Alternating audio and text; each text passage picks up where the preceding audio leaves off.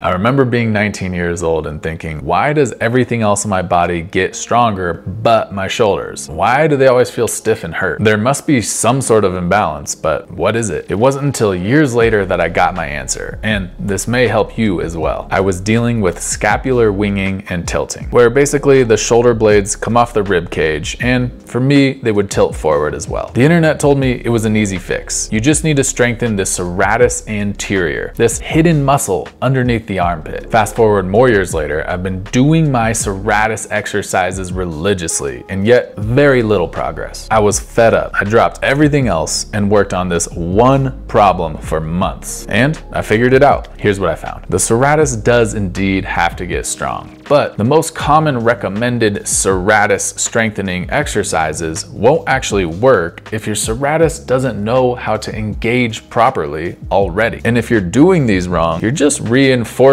bad patterns by getting the wrong muscles to take over instead of the serratus. So to fix this problem, I'm not just gonna show you what exercises to do. I'm gonna show you how to do them properly, what it should feel like and what it should look like. We'll start with isometric holds just to get the serratus to engage properly. And then more importantly, we'll use dynamic movements to teach your body how to keep the serratus engaged no matter what you're doing.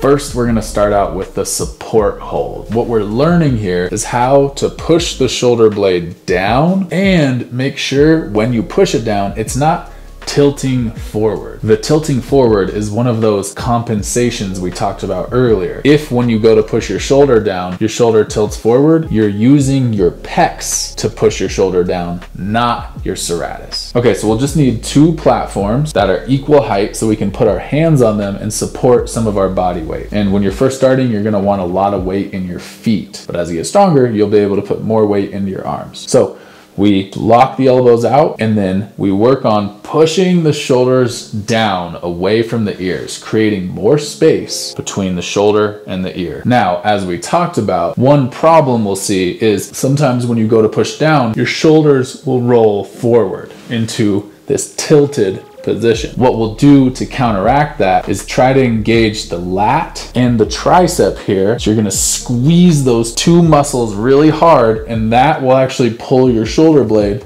back up into a more vertical position. And lastly, your posture plays a big role in how your shoulders move. So if when you go to do this exercise, your head falls forward, we need to make sure that we pull the head back up over the rib cage. So tuck your chin and imagine your head is being pulled on a string straight up to the ceiling. So it looks like this.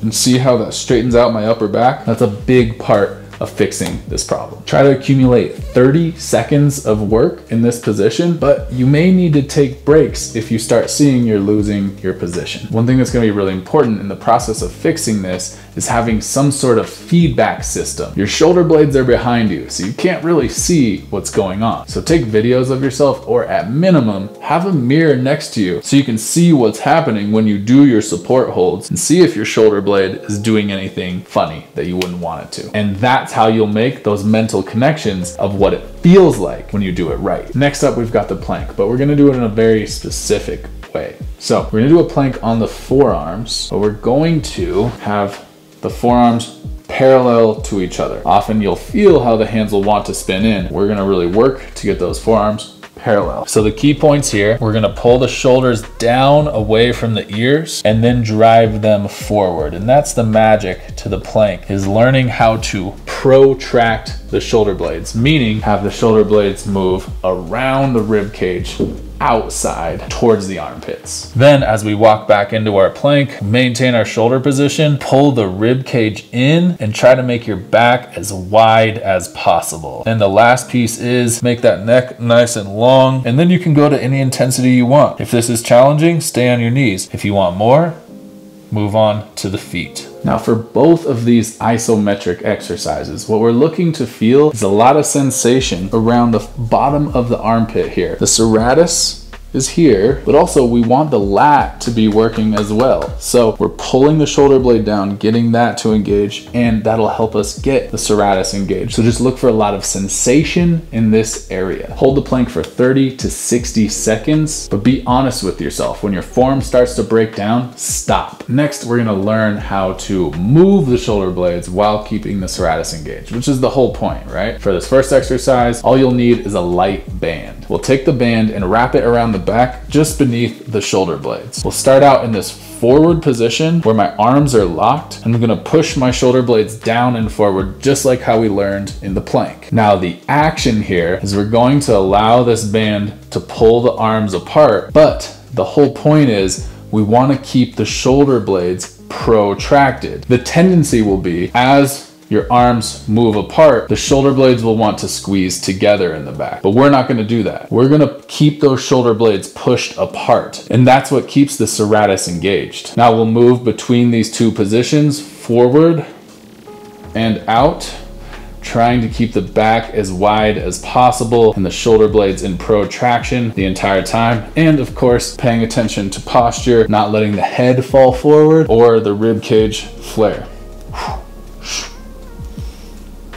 Do this for 10 or 15 reps, and if you can do more than 15, your band is too light. Now this last exercise is very challenging because it takes everything we learned and starts to move it up overhead. And overhead is really where we start to see a lot of those compensations come out. So we'll start with our forearms on the wall, just like we did in that plank. Give a little bit of lean forward and try to keep your forearms vertical, parallel to each other. Now we're gonna protract the shoulders and pull the shoulder blades down, again, just like in that plank. But now we're gonna slide the arms upwards, trying to keep the shoulder blades protracted and forward. Imagine you're trying to drive your armpit towards the wall. If you start feeling your neck or your upper traps get involved, then you've gone too far. When I first started working on this exercise, I was only moving this much. Now, some other things to pay attention to is, again, what your posture is doing.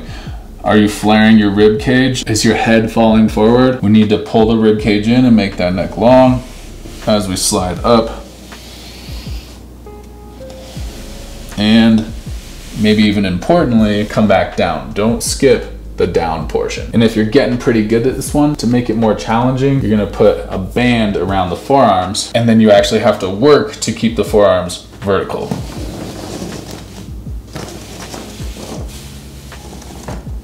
And like I said, this is the exercise that's really gonna wrap everything together. So if you can do this well, you can definitely do a push-up well or press things overhead well, and that's really what we're after. If you really wanna fix these problems, then work on them 2 to 3 times a week. And the best time to do them is right before you do an upper body workout. That way, you're gonna have your serratus engaged already before you go do all of your other strength movements. Do them in the order they were presented. 2 to 3 sets should do the trick. If you need even more help with your shoulders like I did, check out the Bulletproof Shoulders program, link in the description. Thanks for watching, and we'll see you in the next video.